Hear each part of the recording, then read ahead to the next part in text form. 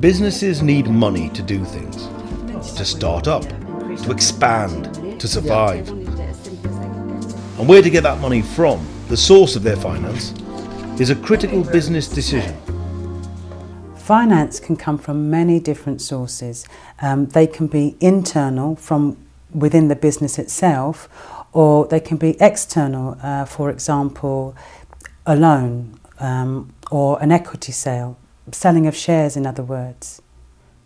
Sources of finance also break down into short-term, medium-term and long-term.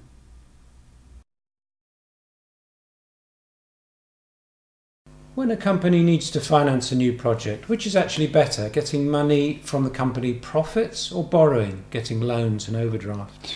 Well, generally internal funding, so for example cash.